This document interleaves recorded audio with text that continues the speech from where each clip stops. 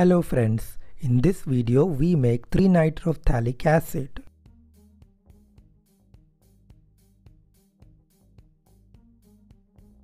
Three-nitrophthalic acid is formed by the direct nitration of phthalic anhydride. It acts as a ligand forming complexes with many rare earth elements. Our plan is to make luminol. Materials required for this preparation includes 8 grams of phthalic anhydride, 7.6 milliliters each of 98% sulfuric acid and 68% nitric acid. Start by fixing a 250 milliliters 3-neck round bottom flask on a stand and then start adding the 8 grams of phthalic anhydride to it. Phthalic anhydride can be obtained by heating phthalic acid, thereby removing the water of hydration.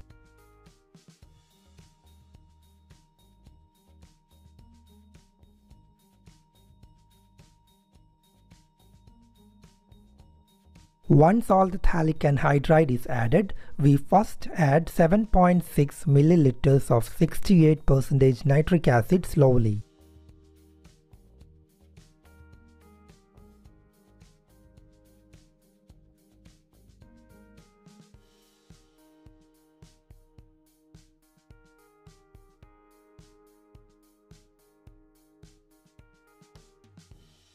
On top of that was added another 7.6 milliliters of 98% sulfuric acid.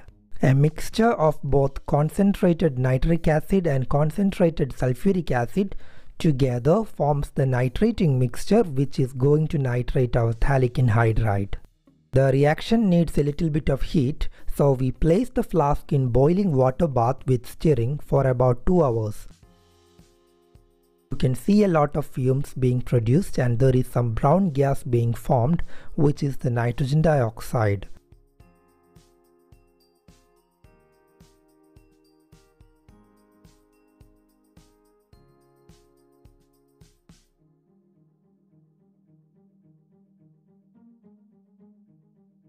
What is happening here is the direct nitration of phthalic anhydride in the presence of concentrated sulfuric acid and heat. It produces a mixture containing both 3-nitro and the 4-nitrophthalic acid. After about 2 hours, the nitration is almost complete and a lot of nitrogen dioxide gas is produced.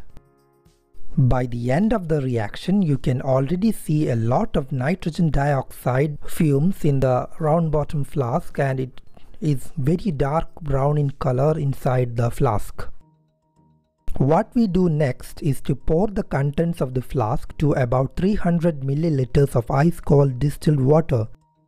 You immediately see a yellow precipitate being formed. This is actually a mixture of 3-nitrophthalic acid and the 4-nitro compound. 4-nitro compound is yellow in color and the 3-nitro compound is white, but yellow stands out. The precipitate is then filtered out by simple gravity filtration method, because my dream of getting a vacuum filtration setup is still a dream. And here we have the crude product.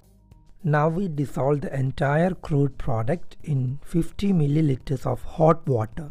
The solubility of 4-nitrophthalic acid is much higher than the 3-nitro compound, so both of them dissolve in a minimal amount of hot water, but on cooling the 3-nitro compound precipitates out, but the 4-nitro compound will remain in solution. After that, on filtering, we will get much purer white colored 3-nitrophthalic acid.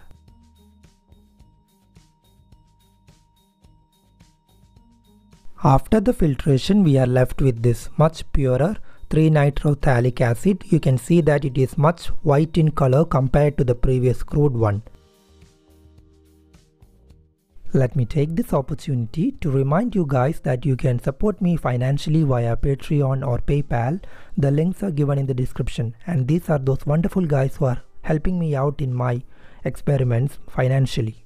Thank you so much for watching. Once again, do subscribe to the channel and click on the bell button for notifications regarding my new videos. So yeah, that's about it in this video. Thank you.